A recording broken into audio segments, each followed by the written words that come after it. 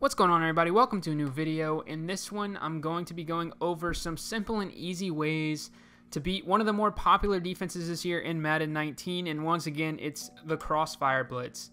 And so this one is out of nickel 335 odd from the Detroit playbook. You also see it a lot out of 3-4 odd and $326 and sometimes big dime 146.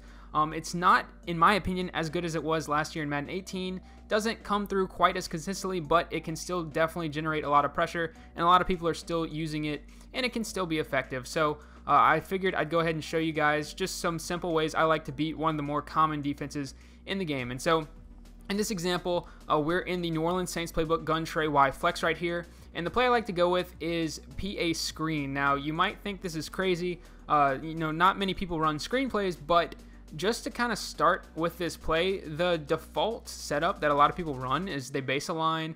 Sometimes they'll press, but a lot of times you don't want those deep thirds on the sideline to get beat, so they'll drag these guys back.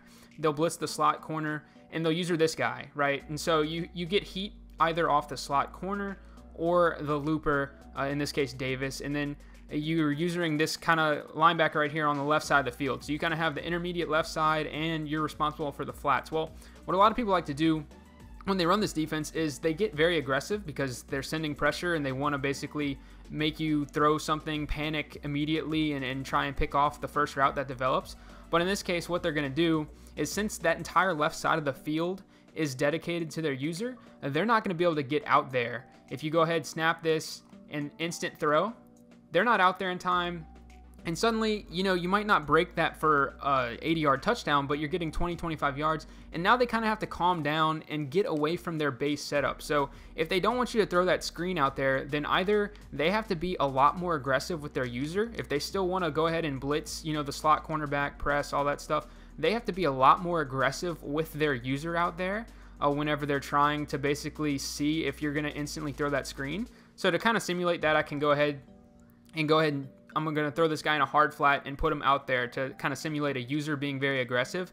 If they start doing that, then what I like to do is simply, if I see them start shooting out there, basically at the snap expecting the screen, you go ahead, just quick audible, bam, right over the middle, drag route, get upfield, pick up 10 to 15 yards. So now you really put their user in a catch-22 where they really can't win. They have to decide, do I shoot out? It becomes basically a guessing game. They either have to decide, do I want to shoot out and try and anticipate the screen and maybe get beat quick over the middle, or do I, stay at home and possibly get burnt down the sideline for the screen? So it really puts a lot of stress on their user. Now, this is kind of the main way a lot of people like to set it up. You see a lot of different setups. Some people will do something like this and bring down Wilson and user Wilson. People go with, cover 2 shells sometimes. So they'll kind of manipulate everything to make it and turn it into a cover 2 shell. So you'll see that. If they start doing that, then, you just have to adjust as well. Some of these methods might not be as effective if they're changing it up. But for the default, 3 deep, 5 blitz type of setup like this, those 2 ways, basically hit them with the screen and then hit them quick over the middle, putting their user in a no-win situation is one way that I like to attack this defense.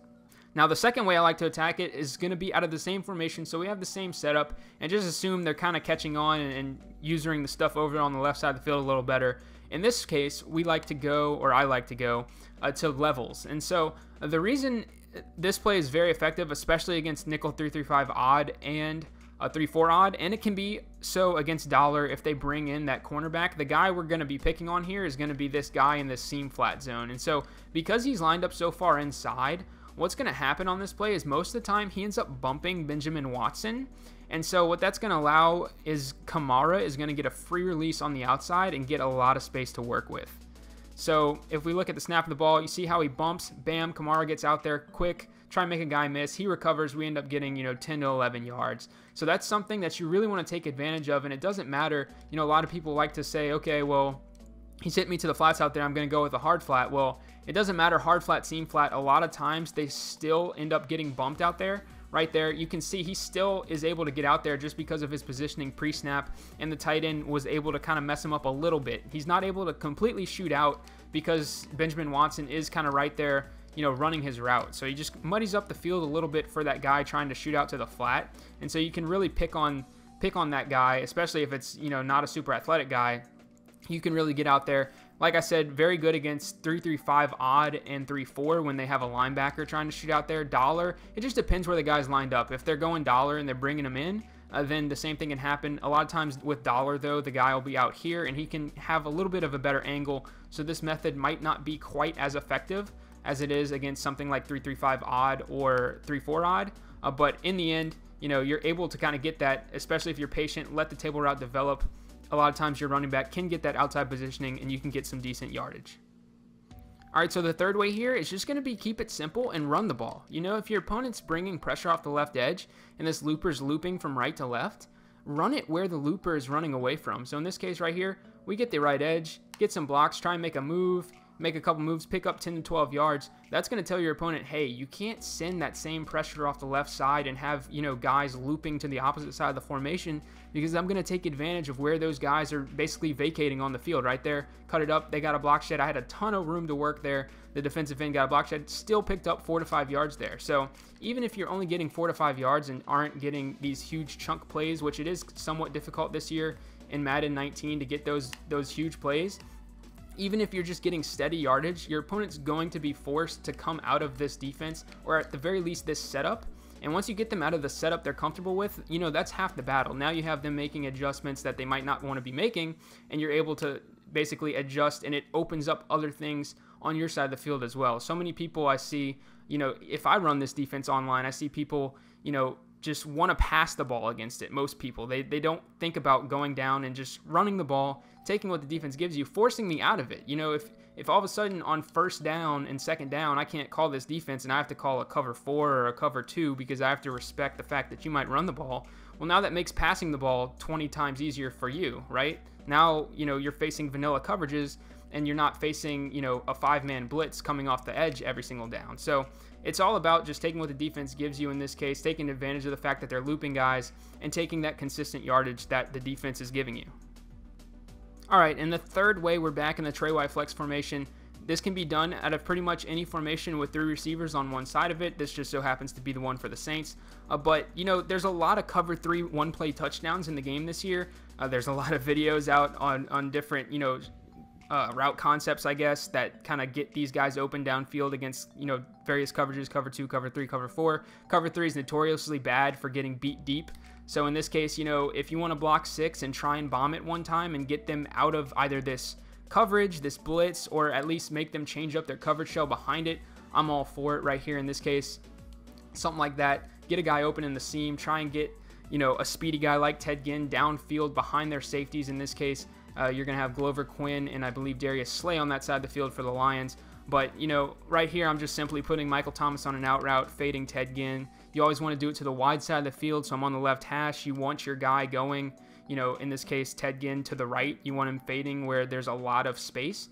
And so right there, you know, I wasn't able to pick up the pressure. I didn't block my running back. So that's something to be very aware of is, you know, against this blitz, if you're going to try and bomb it, ideally at least block your running back. In this case, I don't have a tight end on the line of scrimmage. I can actually motion Watson in and then block him. So even if you wanted to, you could block 7.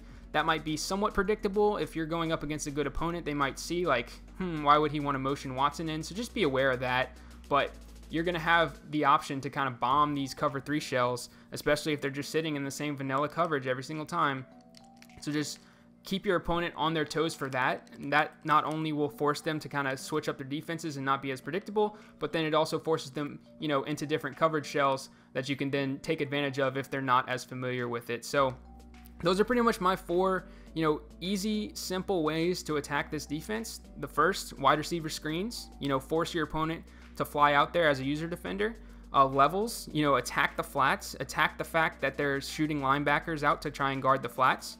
3, run the ball at the looper, run the ball at the guy who's, you know, purposely taking himself out of the play essentially. And then 4, bomb it. If they're being predictable with their coverage shell, you know, especially if they're just sitting in the default cover 3 shell, take some deep shots down the field to get them out of it. So hopefully this video helped you guys out. That's going to do it for this one. As always, thank you so much for watching. Until next time, guys, take it easy.